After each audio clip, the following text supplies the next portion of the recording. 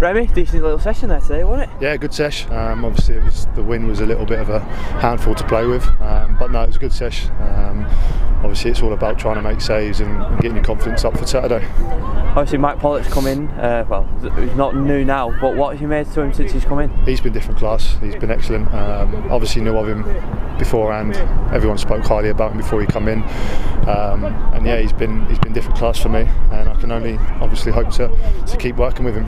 What have the sessions been like then with him? Tough, but it's what you want as a goalkeeper. I'm still young, so I want to improve, I want to get better, I want his advice and I want to learn from him.